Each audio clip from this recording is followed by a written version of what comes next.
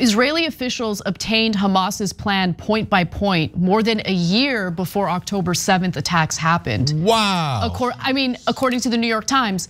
How do you read something like that and not get super distracted? Can we talk about it a little bit? Yeah. Okay, so according to the New York Times, okay, the Israeli government obtained Hamas's plan of attack on October 7th a year in advance before they carried it out.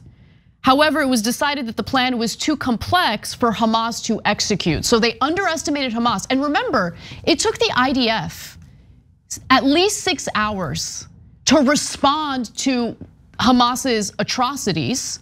And it was because the IDF was in the occupied West Bank protecting these illegal settlements built by the settlers, okay? So Netanyahu completely neglected the border with the Gaza Strip. And as a result, the IDF didn't respond in time. And more importantly, apparently they knew that Hamas was planning this a year in advance, point by point, and just underestimated Hamas. Like, they don't have the sophistication or the capacity or capability to carry out these atrocities. Oops, looks like they did. The approximately 40-page document, which the Israeli authorities codenamed Jericho Wall, outlined point by point exactly the kind of devastating invasion that led to the deaths of about 1,200 people, the Times said, adding the following.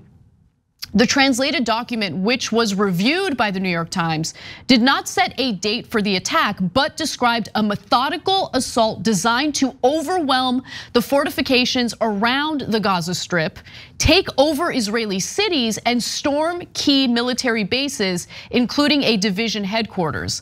Hamas followed the blueprint with shocking precision. The document called for a barrage of rockets at the outset of the attack, drones to knock out the security cameras and automated machine guns along the border, and gunmen to pour into Israel en masse in paragliders or motorcycles and on foot, all of which happened on October 7th.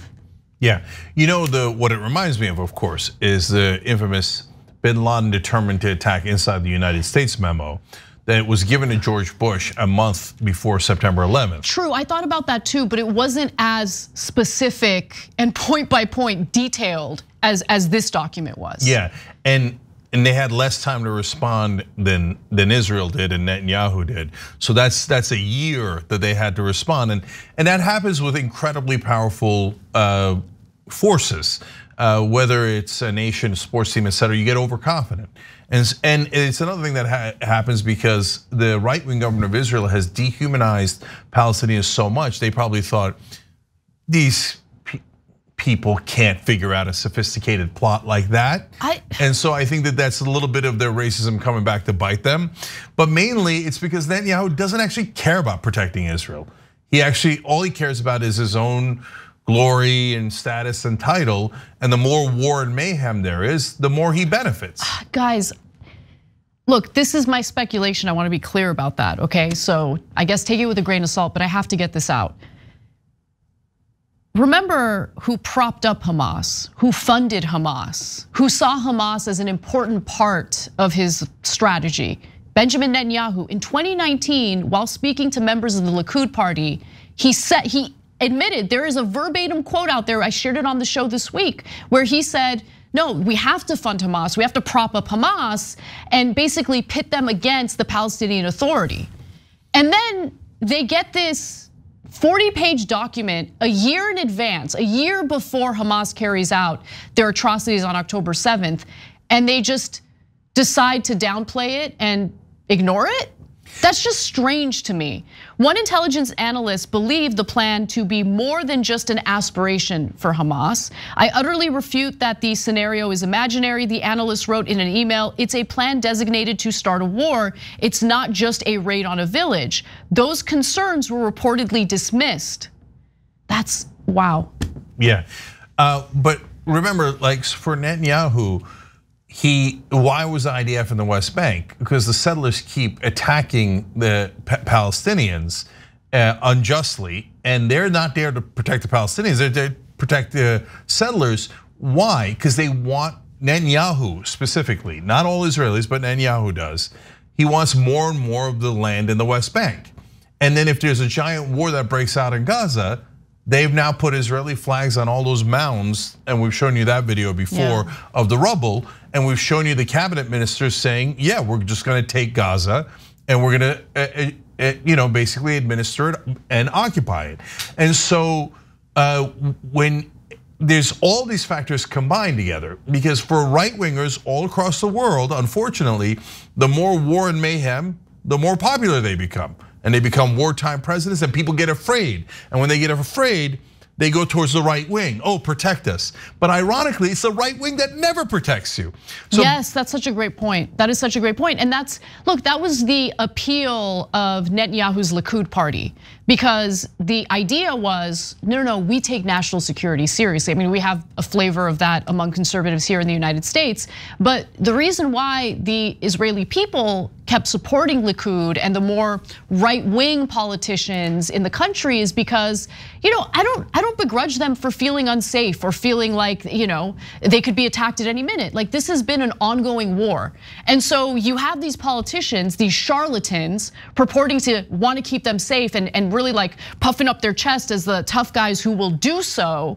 And then you hear stories like this. By the way, one thing that I want to note is there is a possibility that this memo was received by the Israelis prior to Netanyahu's current stint as the prime minister.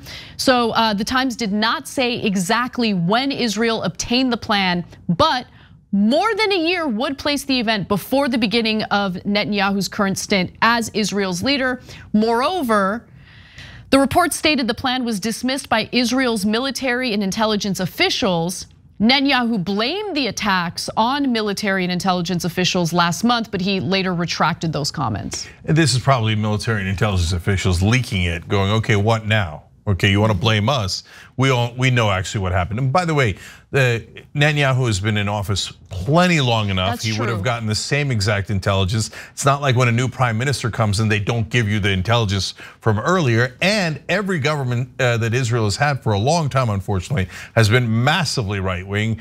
And now all those former prime ministers like Naftali Bennett are coming around going, oh yeah, kill them all. And so that's a paraphrase. But none of them are good guys. None of them are left wing. None of them are even close to moderate. Right? They're all more extreme than the other. The national security minister is a former convicted terrorist. So all of those right wingers would have seen that report and thought, oh great, maybe we could grab more land. And so that's not on behalf of Israel. That's on behalf of their own interests. And so look, here's one other thing. What do Israelis actually want? They want peace and security. Like the whole point of a Jewish homeland is to finally be safe somewhere. Exactly, yeah. Right? But the right-wing leaders in Israel don't want safety and security because then they wouldn't get reelected. So if they wanted a two-state solution that would actually give them peace of mind, who would be the natural partner for that? Not Hamas, obviously, it would be Palestinian Authority. The Palestinian Authority has already worked with them now for a long, long time as they occupy the West Bank. So why do you want to weaken the guys who actually would go towards peace and strengthen the guys that would actually attack Israel? Exactly. And now that we know you had a memo saying they are going to attack Israel in the exact way that they did, Netanyahu and other right-wingers in Israel chose to further finance, support, and completely ignore the plans of Hamas, the terrorist group that brings you more war, because they don't want a peace deal with the Palestinian Authority. A peace deal means that you don't need the right wing to protect you anymore. So look, back to Bush. Bin Laden determined to attack inside the United States. You know what Bush said? To the intelligence official that delivered that memo for him, he was in his ranch in Texas. He said, you covered your ass, now go home. And he stayed on vacation for a month. Jesus. These right-wing leaders scare the crap out of you for their own power, but they never actually bring you security. They do the exact opposite. And unfortunately, this report is an excellent example of it. My God, Israel, it's not just about firing Netanyahu. Almost everyone agrees to that now. Okay, most of Israel agrees to that. Almost all the Israeli supporters agree to that. He's not only a monster, but more importantly for the Israeli citizens, maybe not for the rest of the world, but for the Israeli citizens, he let them down. Of course, yeah. Right? And he got them killed. Yeah. Right? Yep. So now having said that, guys, it's not just Netanyahu. if you just replace him with another right winger, they're gonna do the same exact thing. And some of them are even more radical than Netanyahu. You have to go towards peace. The whole point of the Jewish homeland was to have peace of mind. You do a peace deal with the Palestinian Authority, have them come into Gaza. That way you could drive out Hamas. If you go to occupy Gaza, you will have Hamas do rebellion and resistance there till the end of time.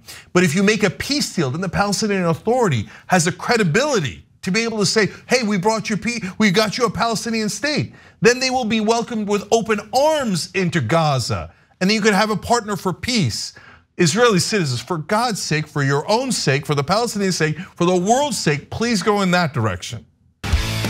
Hey, thanks for watching that video. We really appreciate it, guys. And we appreciate it if you become members, because that allows us to be independent, honest, progressive, all the things that you don't get from corporate media. And all of that is because of you guys. Hit the join button below and become one of us, become a Young Turk.